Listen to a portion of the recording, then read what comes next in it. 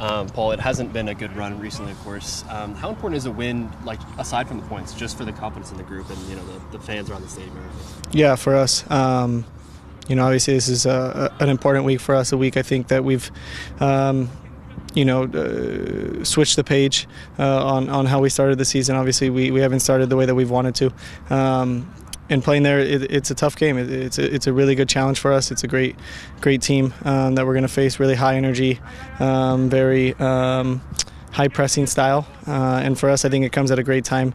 Where this week we've worked really hard. We've kind of addressed the things that need to be addressed. And I think the attitude from the group has been great. And I think the mentality, the attitude, the hard work, the desire will all be there on Saturday. And we're just going to need to be able to execute the plan. You mentioned the high energy, high press of St. Louis. Knowing that that's how they're going to play, how do you counteract that, especially away from home? Yeah, there's a few teams that play like, the similar style to St. Louis, and we've seen a lot of teams have success against teams like that, and we've just kind of used some examples from this year, some of their losses that they've had, kind of what they've done, and it's really being able to use the space and use their energy in the way that they like to play against them, and I think that we have a really good game plan going into the week. We've trained really, really hard. And again, I think it just comes down to execution, being able to suffer. I think this week we're gonna look like a team that really wants to win, which over the past couple of weeks it has been hard to notice from our side. So I'm really looking forward to the game. I think everyone is, and we're looking forward to getting another win. What was your feeling about scoring your first goal, and the positives you can take from the Austin match? The feeling is 50-50, right? Because I'm a player of a team, and I'm looking forward for the betterment for the team, for the winning, for everybody confidence to be high, because we are not in a good spot right now. So the feeling for the goal, I was very happy to score, because then it gives us more time to be in the game. But it went on the other way. Taking the positive side of the goal is always good, because I'm a striker, so it's always good for the confidence to move forward and build it up. So yeah, this is the feeling. I take the positive in it, and then I keep working like I've always been doing. Yeah.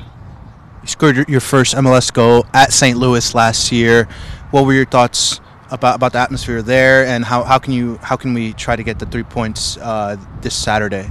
So for the team, I take accountability. I take responsibility for being a player, to be all the time bringing my best in the team. So for the whole team, now we are in a moment to bring that next step to the games. To go to St. Louis, it was a hard game there last time. What we have to do now is we keep working day by day. And for me, it's just to be there, compete. For me, to work hard, and then we see how it's gonna go. And finally, this week, what can the team work on to help get the 3 points there? We know how they play. Very, very aggressive team, pressing high. So we're working on being there to compete. Running in behind, and this is what we're looking forward, working very hard to find a way to win out there. Nico, it's been a tough start to the season. How much would a win in St. Louis mean to the team, just for the confidence and the spirit within the group? Well, I think it's important always to get points, and more when you play on the road. We know how difficult it is to get points on the road, but I think even that we're not having the results that we wanted, and the results that we didn't expect, and also deserve in some of the games. I think we are in with the confidence, and then building that confidence, building that resiliency that every team needs. During the season, you always have these moments where things are not going in your way, and for us, it's coming early this season. We didn't expect that, but I think we're embracing in the right way. I think you can see how this has united more to us. How we've worked through the week, the family that we are. How we can push each other more. How we can help each other more, and I think always these tough moments build the mentality to have a better season. St. Louis has a very distinct style of play with the high press, high energy. How do you go about setting up your team to defend against that? Well, I think it's important that we know exactly what they're looking for. I think we have to be very compact, very good in winning first and second balls, and then also the open spaces. The open spaces in transition that we can use to score goals, and also when they defend in their half, they have more problems to build pressure. Hi, Coach. I have two questions. So my first one is just basically the feeling of the locker room and what's the spirit of the team right now that you've noticed this week? Well, I think the beginning of the week, Sunday, disappointment. With disappointment because I think we fell short. We did some good things in that game, things that we can build through that, but other things that we're still making very, very, silly mistakes, stupid mistakes where the opponent take advantage. And right now, and it's how it goes. When you have confidence and you have results, everything goes in your way, and when you don't have it, everything goes against you. And we have to deal with that. We know that sometimes to get rewarded, it gets a little bit later than you expected and that you wanted. But after that is what we're gonna do, right? We're at the beginning of the season. This is MLS. This is not like a European league or wherever, where if you loses those games, it could affect the overall end of the season. Here is about making the playoff and arrive in the best form to the playoff. And we have good examples in past years about teams that didn't start well and after they did very well in the playoff. Um, and I think Tuesday we had a good meeting with the players, and I think the trainings, the mentality, the atmosphere has been great. Like we don't want to be in this situation. No, we want to win. We're here to win. But in life, in a league, you always have those moments where things are not going in your way with results, injuries, everything, and we just have to have composure, calm, and urgency. And how we find that balance, it will be the key. If we now panic or get into frustration or get into not too emotional, I think it's not going to be good. And this is what we talk. We're all in the same page, and we're willing to get a win for our fans, for ourselves, for the club, and for our families. And this is the commitment from the group. It's a very committed group, trained like an animals, and we're gonna compete against San Luis. My last question is just talking about the defense making mistakes. How have you analyzed that? Do you feel like it's been communication issues, leadership, confidence, or just tactical issues that have led to those mistakes? Well, I think if you analyze later the goals that we've conceded, the first goal we are well organized. There is numbers. We have more numbers than them, and but we are a little bit late to react. Some of the players. In the second goal is a 1v1 situation that you have to. It's a duel. You have to win. It's not other than that. Is we can look for any other put any excuse on that, but no, it's one on one. It's your man. You win the duel, and that's it. It's not a goal. The same as our goal. We one player win two of those players, and then we score. Goals comes through mistakes, and then you want to avoid that. The other goals that we conceded against Vancouver, they're coming from similar situations. We have the numbers, we are well positioned, and we just lose duels, and we are not winning those duels when before we did. And this is why we were one of the best teams, one of the best defending teams in the league.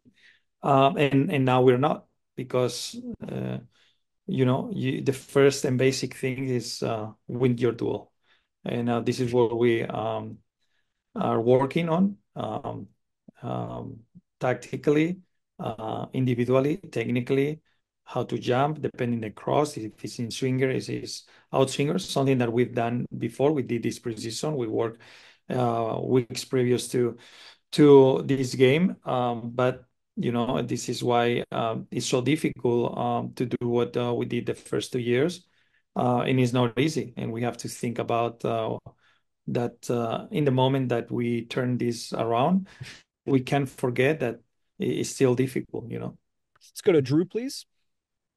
Hey, Coach. Hope you're doing well this week. First off, I just wanted to get your thoughts on how you're going about things with your formation. You obviously did the 4-3 or the 3-4-3 all through preseason and into the first couple of games this year. Then the last two games, you've been in a kind of a 4-4-2. Has that formation change been more about personnel availability, or is it more tactical stuff that you've seen against the opponents that you've been facing? Well, I think we felt pretty good in the whole preseason, even that we didn't play great against Montreal and against Red Bull. I really felt that we were building something on that in that formation. Um, you usually, as a coach, want to analyze something, change something that helps the team to get a win. I think against Vancouver, specifically, the way that we changed it helped us on the game plan and how we could. And to be honest, we played really well the first 25 minutes. The problem was that we conceded a goal. Then we conceded the second goal right away. We scored a 2-1, and then right away we conceded the 3-1. And it's like it's coming from a set piece. It's not about the formation in the two goals that we conceded in the second and the third goal that we conceded against Vancouver. And then in the second half, we start the second half really well. The first 10 minutes, we could score a couple goals that maybe change the dynamic. And we maybe think about, okay, the coach is a genius, because they're playing 3-4-3. He changed to 4, they win the game, and he's a genius. But we didn't. And then I'm really bad coach. And against Austin, I wanted to give some continuity, not to go back and forth changing on that, and also for the personnel, Austin, how they were playing and everything. I thought that it could be good to keep and sustain something that I saw good things against Vancouver. The issue, it was in Austin with the ball. When we did what we planned and we were brave and we were connected on what to do, we heard them a lot. The problem it was we didn't try much. Like we weren't consistent enough to try it. It was like, I don't know if because of the situation, then you lose confidence and then you don't try it. And we are getting trapped on this playing to the fullback too early, playing to Petar long balls too early, and then we didn't have the control with the ball that we usually have. It's not like I'm not saying like we're gonna have 70% of possession, but between the other team and us, a 50-50, and I think in that particular game we lost that game because of that, because we weren't good with the ball. In the moments that we did it, I think we create chances. We had the Ansah 1v1 situation, the almost Ansah situation, the Paul Arriola shot, 2 shots. And then we had good movements from Petar at the end of the game. We had a really good crosses from Tiki. But if we could do more in the game, I think we could score at least one more goal or two in that game, because they had issues defensively. And now is what we have to go. We have to go to, okay, we have to do better. And I think having conversations with the players, analyzing things, and and obviously, like we went to a 3-4-3 for this season for a reason. It is not because I wanted to go. It is because the profile of players that we have and how they fit to different formations, right? And it's something that we have to be consistent, and then we have to. It could be an adaptation. We could defend in a 4-4-2, but there is things with the ball that we're not gonna start changing and getting crazy with that. I think now we need to simplify things, be very specific and clear on what we want, and let the players play, and then the players solve the situations, provide them resources. If we don't have a space inside, then we can go wide or we can go in behind. If we have play space inside, we go inside. Simple things inside what we've built throughout the preseason, and uh, and then now competing against any team, and being brave, give confidence to the players, believe to the players, and that they can do well because they've done it well. Yeah, I've seen it. If I didn't see it, we weren't, going back to what we want in our identity. You as coach always try to look for the best to get a result to help the confidence on the players. But what I felt is like the messaging is we abandon a little bit who we are, and then this that I didn't like. When I saw the team, they didn't feel my team. They didn't feel what we were building our team, and it's like, no, we're building something. We stick with that. Sometimes we get annoying with the results and whatever, and we die with that. We go all in that. The players love the idea, they believe in that, and we just have to give confidence to them, and the results will change for sure. Yeah, going into this weekend, you play a St. Louis team that is kind of similar to Red Bulls, a lot of high energy, high press. Obviously, they've had a little bit of a tough start as well, just like you guys, giving up a lot of easy goals. How do you make sure that you don't play too, I guess, tight in this losing streak and essentially cause another loss on the road in a game that you probably could dominate? Because again, last year you guys dominated St. Louis pretty well across the two games, despite a couple weird moments. But how do you make sure the team rises to the occasion this weekend? Yeah, I think even for example, if we go back to Red Bull, right, and the first 25 minutes we weren't good with the ball again. We were good defending, like they didn't create much. They scored a goal because a PK, and but overall, it was a good game away. The opponent didn't create goal scoring opportunities. They scored in a PK, and then after the 25th minute, when we concede the goal, is when we start playing. Then we start dominating them, and we start making our plays. But we miss the last pass, the last action in the final third, and in the second half, when we were the best team on the team in the game, we made a mistake with one ball that we lost, and they did a counterattack that we didn't do well to recover our position, and they scored a second goal. After that, we went back, we scored a goal, and we could score another goal. But for me, is to have a very similar idea of that game that we did. That is a similar idea, and this is how we approach as the same games that we had against San Luis last year. We need to be really compact in a mid block. Because they're going to give you the ball. There is not a team that is going to, possess the ball for a long time. They're going to make 2, 3 passes to draw you a little bit, kick the ball long, win second ball, maybe go through or penetrate or switch field to cross. This is what we do, what they do. And then for us, it's going to be very important to win first and second balls. And then in that, we can transition first. If we cannot, just stay calm, be brave, have the ball, move them around, and they have a high line, use that. We need runs in behind. This is the way that it's very clear what we have to do against them. And I hope we can deliver the same way that we have trained, because the training has been very good.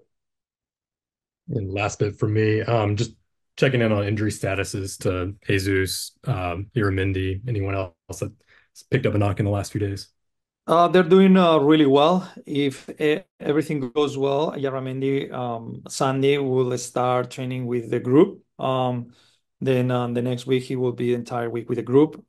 He's feeling really well. He's hitting really good numbers on the fitness side, and the trainings are being really, really hard. Um, and then Jesus, I think between Tuesday and Wednesday, we'll know if he can join the team on training.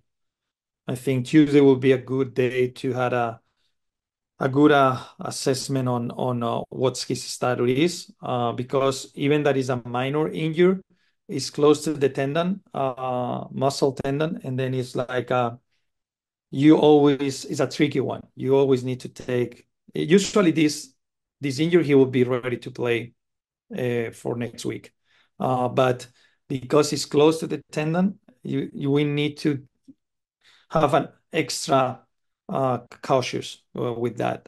This is what the doctor told me. But we hope everything goes well and he can at least train with the group on Wednesday, and then after Friday evaluate where he's at. Thanks, Drew. We'll go over to Sam, please.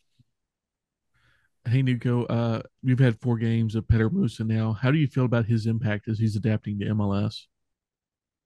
Well, I think it's always hard to adapt, and also it's even harder when the team is not doing well. And he is having a great mentality. He's a warrior, and I just had a meeting with him. We went through some clips the game against Austin, and we have a chat also on his role against San Luis, and showing him some clips from the defense, how they defend, how the center backs release, how they move, and the spaces where they are. And I think he's understanding every day better. He ran almost 11 kilometers the other day against Austin. Like his work rate is amazing, and he is a good example for every teammate. And now it's more on us. It's more like in the game against Vancouver, we give him the chance to have 8 shots, right? Then we need to do that. Like as a team, we have to provide him balls, and then he has to finish. And it's not what he can do more, it's like what we can do more for him. And if we are not brave playing, and if we don't take, our time to build a play and get in good positions to cross the ball, then we're not helping him. And for us, is we need to help him, because if he score goals, everyone will say he's adapting amazing to the league. And to score goals, we need to provide that, and it's on us. Also, what have you learned about your squad, yourself, your staff during this streak? You said last year you learned more from your failures than your successes. What has this streak taught you? Well, what I learned is like how difficult it is to do well in this league, right? How difficult it is to win a game, how difficult it is to perform well, and sometimes it's like we had a really good preseason. We play with a lot of like character, personality, with a lot of confidence, um, and I think it turned that against us, because it set up expectations and desires so high that when things didn't go in our way, not only in results, if not like the feeling on playing, it was different than the feeling that we had in preseason. Um, it, it, it knocked us mentally, it was like, we don't expect that. And it's like, sometimes this happened to big teams, when you are expecting to do well, and things are not going in your well, it's like, it takes sometimes, time to come back, and then and now what we're saying is like, okay, this is a league where we have to be humble first. We know we can lose against any team, but we know we can win against any team. And in order to do it, we need to do the extra every single game. And I think we're learning that, and I think we're learning that when you make mistakes, it is a consequence on that and can hurt you a lot. And now every mistake that we make is hurting us. Opponents make mistakes, and it, it sometimes hurts you, sometimes not. But I think what I'm seeing is like how united the group is, how the culture is really strong, and how we set things to our face in order to be better.